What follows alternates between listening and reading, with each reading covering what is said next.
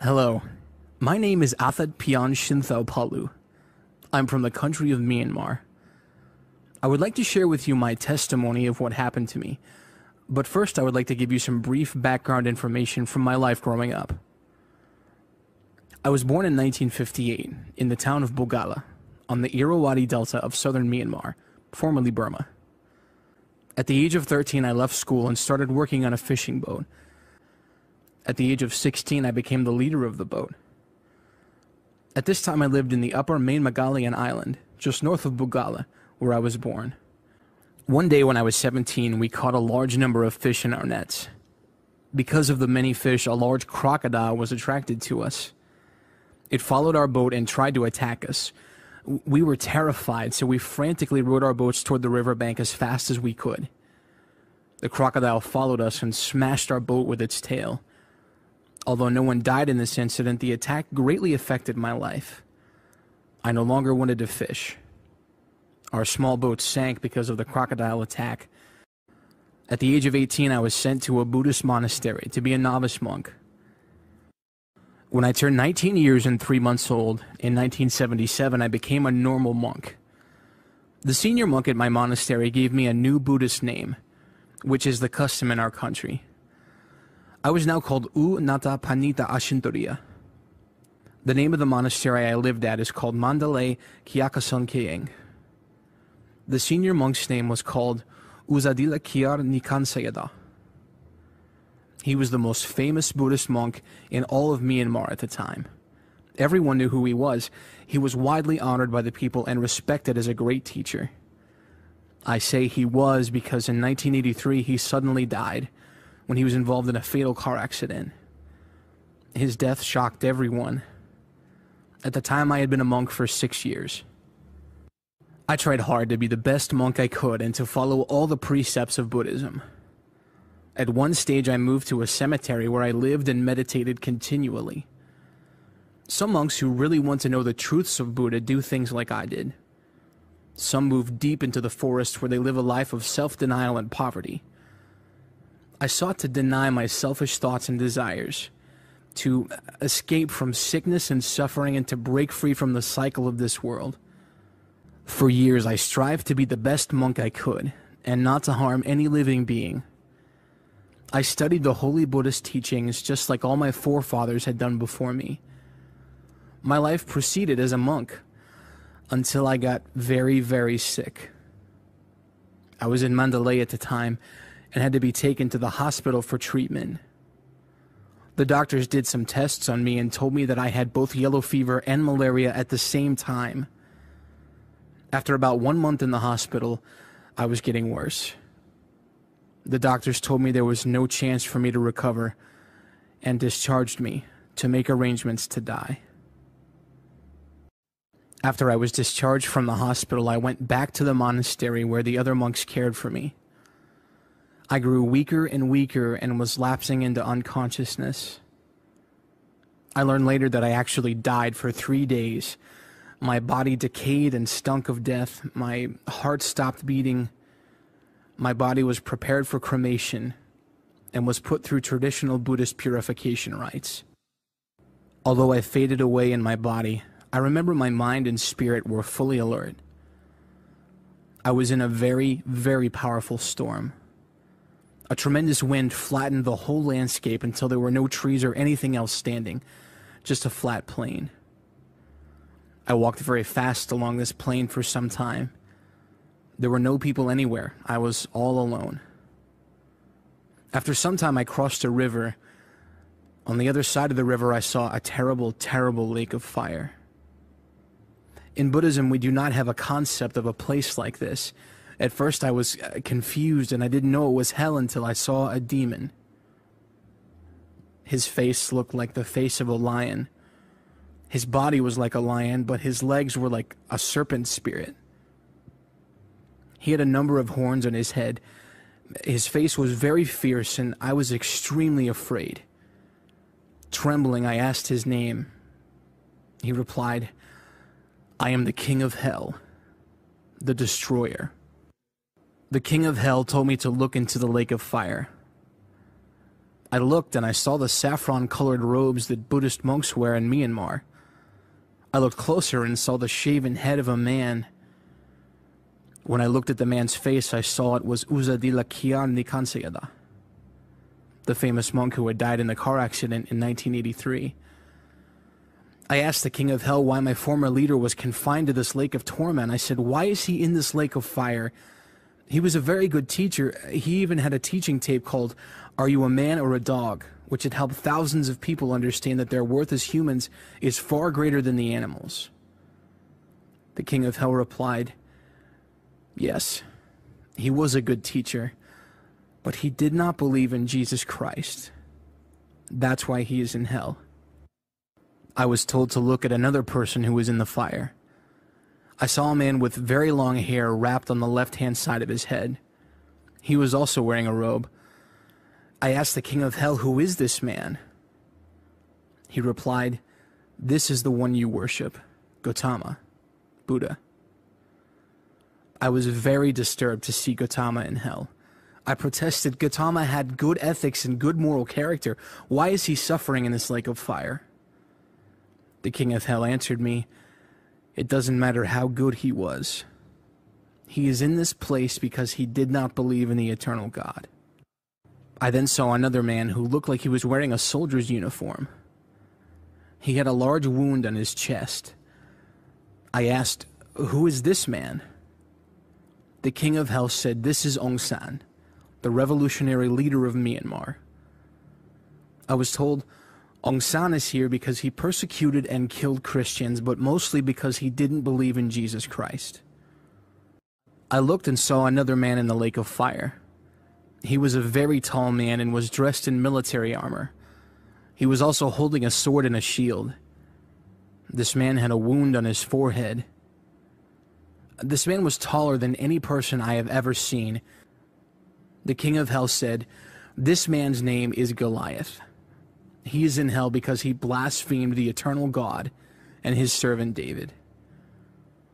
I was confused because I didn't know who either David or Goliath were. The King of Hell said, Goliath is recorded in the Christian Bible. You don't know him now, but when you become a Christian, you will know who he is. Another demon came to me. I also saw a being whose job is to stoke the fires beneath the lake of fire to keep it hot. This being asked me, are you going into the lake of fire too? I replied, no, I am only here to observe. The appearance of this creature stoking the fire was very terrifying. He had 10 horns on his head and a spear in his hand that had 7 sharp blades coming from the end. The creature told me, you were right. You came here just to observe. I cannot find your name here. He said, you must now go back the way you came. I was hot and in great pain. Finally, after walking for about 3 hours, I came to a wide road. I walked along this road for some time until I came to a fork. One road going off to the left was wide. A smaller road went off to the right-hand side. There was a signpost at the fork saying that the road to the left was for those who do not believe in the Lord Jesus Christ. The smaller road to the right was for believers in Jesus.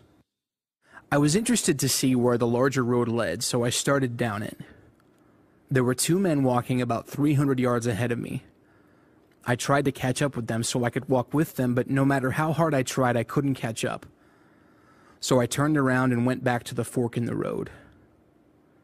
I continued to watch these 2 men as they walked down the road away from me. When they reached the end of the road, they were suddenly stabbed. These 2 men cried out in great pain. I also cried out when I saw what happened to them. I realized the bigger road ended in great danger for those who traveled down it. I started walking down the Believer's Road instead. After traveling for about 1 hour, the surface of the road turned to pure gold. I then saw a man standing in front of me. He was wearing a white robe. I also heard beautiful singing. Oh, it was so beautiful and pure. It was much better and more meaningful than the worship we have in churches here on earth. The man in the white robe asked me to walk with him. I asked him, what is your name? but he did not answer. After I asked his name 6 times, the man answered, "I am the one who holds the key to heaven. Heaven is a very, very beautiful place. You cannot go there now, but if you follow Jesus Christ, you can go there after your life is finished on the earth." The man's name was Peter.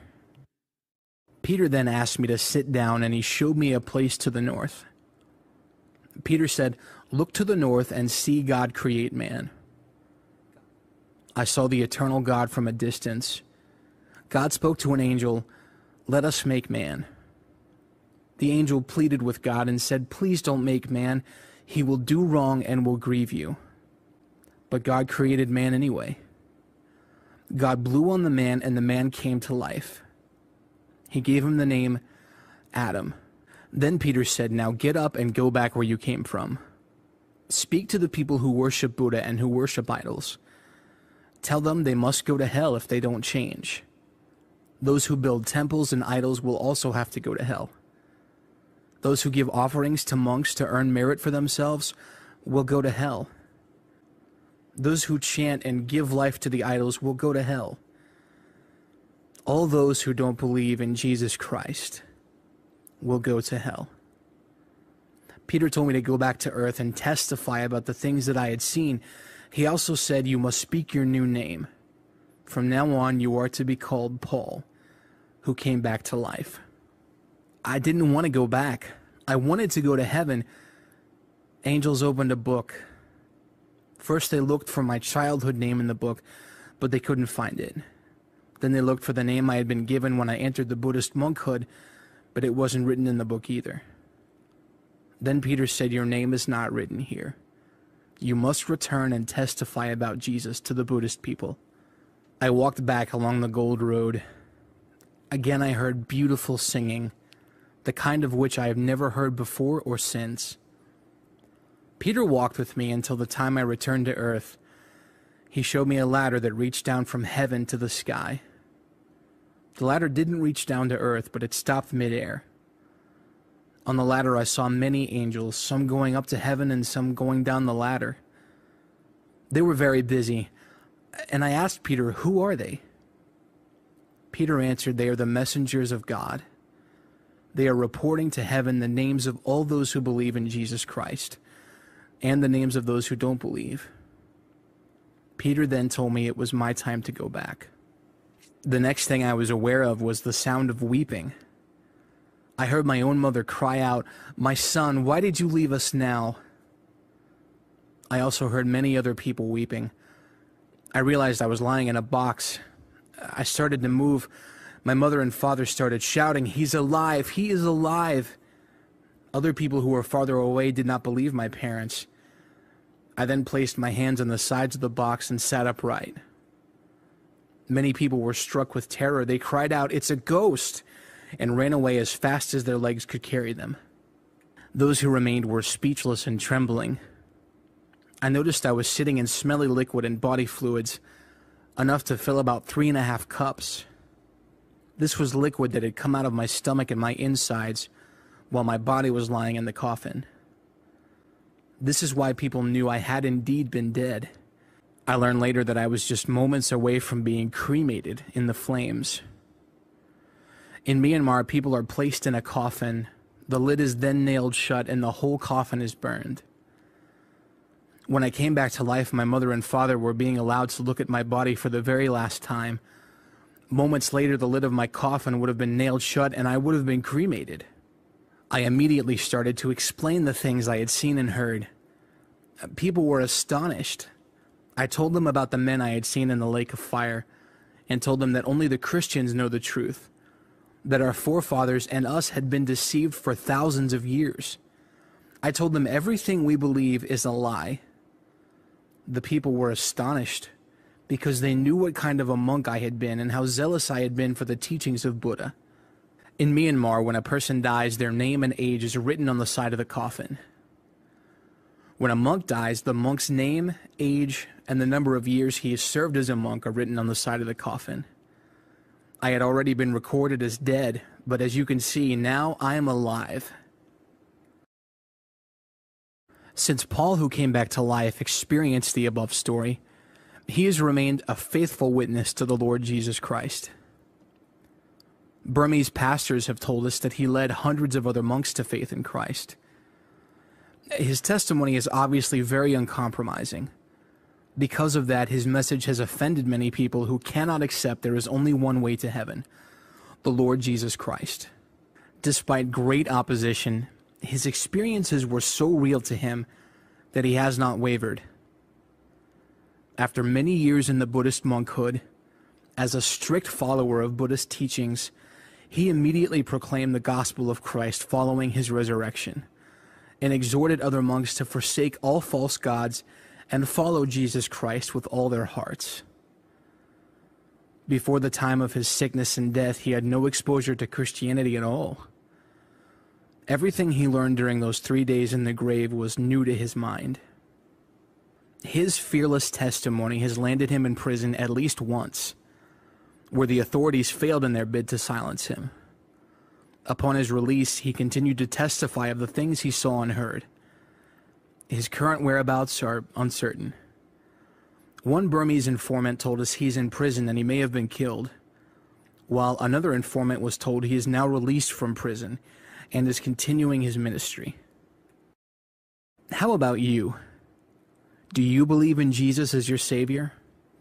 If not, it is time to come to Jesus. You must repent your sins.